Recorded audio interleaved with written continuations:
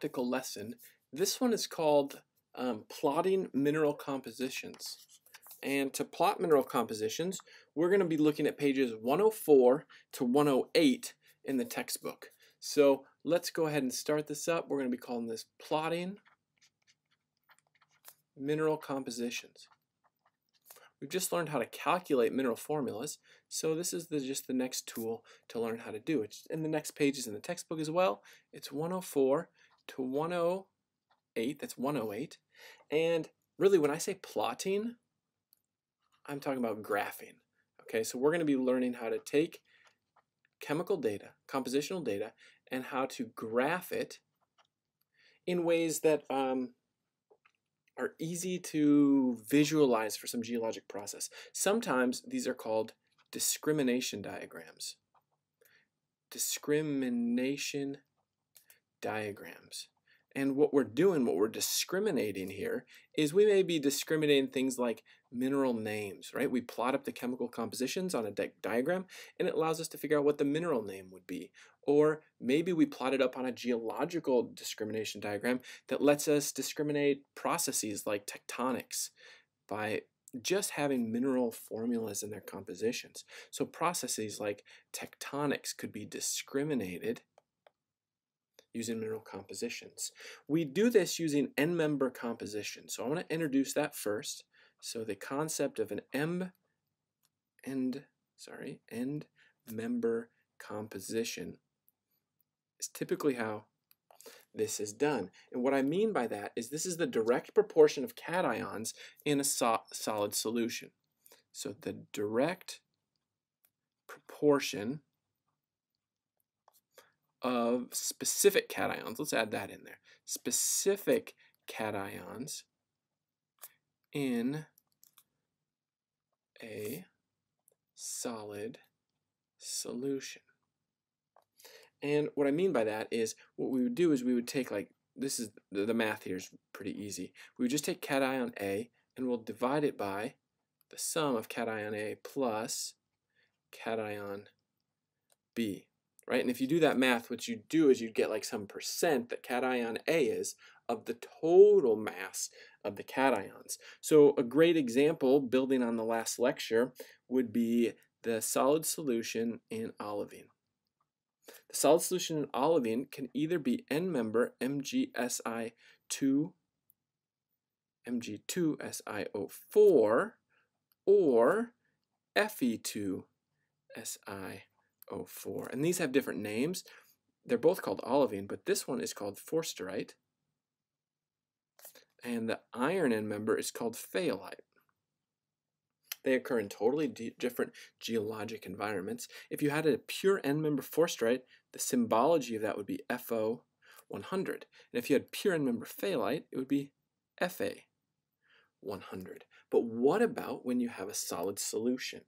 Well, we had actually a solid solution in the last lecture. We went through this example to calculate a mineral composition, and we ended up with Fe 0.87, Mn 0.01. Come on, glitch. There we go. It was glitching out on me. Sorry. Mg 1.14. Si 0.98, and oxygen 4, right? That's what we calculated last class. And if we were to break this down into our end members, well, we actually don't end up caring about silica. Whoops, let me try and go. We don't care about silica. And in this example, we're not caring about manganese. Of course, we could care about it if we wanted to, but look how small of a number that is. Essentially nothing. There is an end member of manganese. It's called boy, this is like deeper than graduate level, tephrite. Anyways, we're completely ignoring that. We're just dealing with the iron end member and the magnesium end member. So the percent fayalite would be equal to 0.087 divided by 0.087 plus 1.14, which equals 43.5%, which we could write as FA 43.5.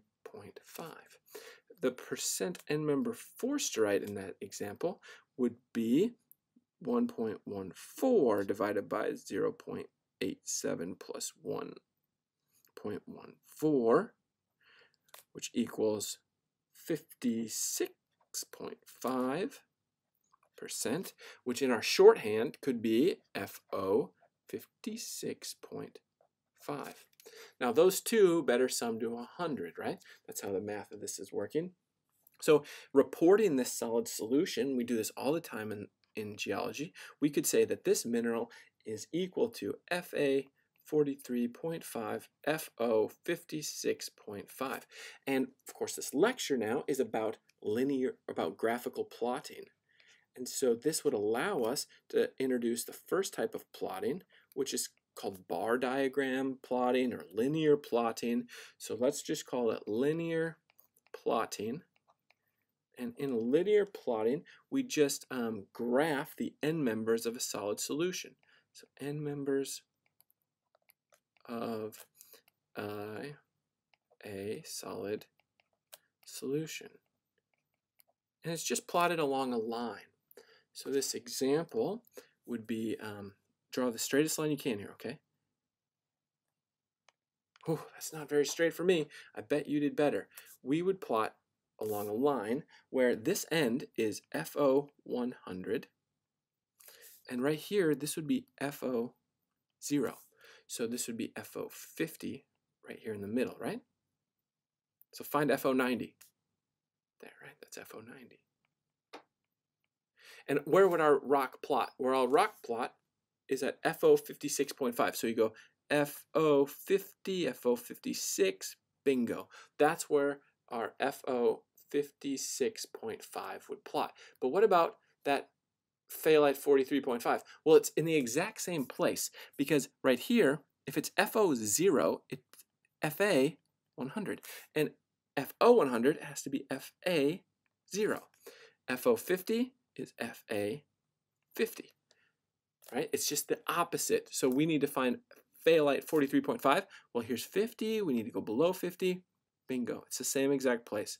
So you can work in either direction, whichever one's easiest for you to do linear plotting. Let me show you a real-life example of this. Here's a diagram that you'll use in petrology class. This is an XY diagram. We use these XY diagrams all the time, and our linear plotting is right down here at the base, where we're plotting the composition of plagioclase between two end members.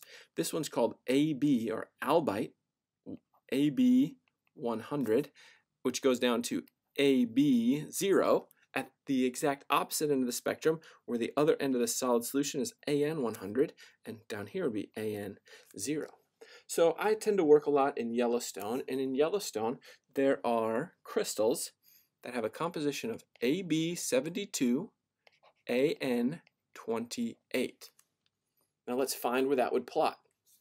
AB 72. So here's AB 100, AB 90, AB 80, AB 72 would be the location. Let's check if that's AN 28 as well. It better be AN 0, AN 10, AN 20, AN 28.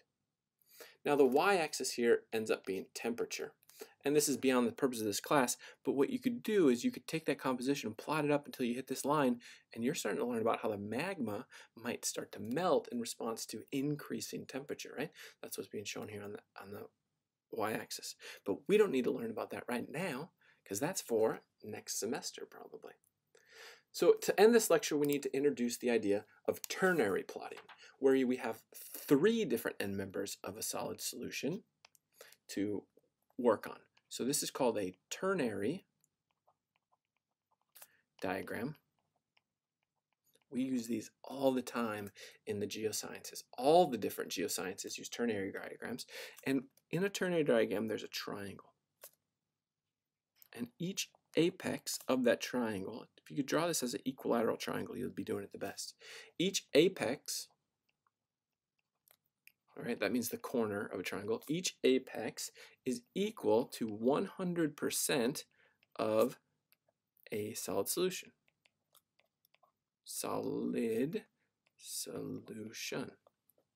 Each base, let's do that, each base of a triangle is equal to 0% of a solid solution. So in this example, here's an apex. we're going to have the solid solution just be A. At this point right here, it is A 100. And as we go down away from A towards the base in this direction, we have decreasing amounts of A. So up here, this would be like A90, and anything along this line is A90. And then if we go lower, further away, that's A80, until we get all the way down here, where this line right here, across the whole base, is equal to A0. But each corner is equal to something. So here, this would be apex B, and at this point right here, it is B 100. As you move away from that corner, we go to lower and lower amounts of B. So this is B90, here's B80, and we go down and down until we get to this line right here. That's the base of this triangle, right? Moving in this direction. This line here is equal to B0. And if there's one more corner, this is C apex. So this corner is equal to C100. As we go away from C100 in this direction, we go to lower amounts of C. The base of the triangle is C0. Where's C50? Well, C100, C90, C80. Keep going. That's C70. So C50 is going to be this line perpendicular to the base in this direction. So let's put this into practice. I'm going to put in a real diagram. I'm going to give you two examples. We're almost done with this lecture. I wouldn't be shocked if you're getting a little confused here, but remember the textbook talks about us really well on pages 104 to 108.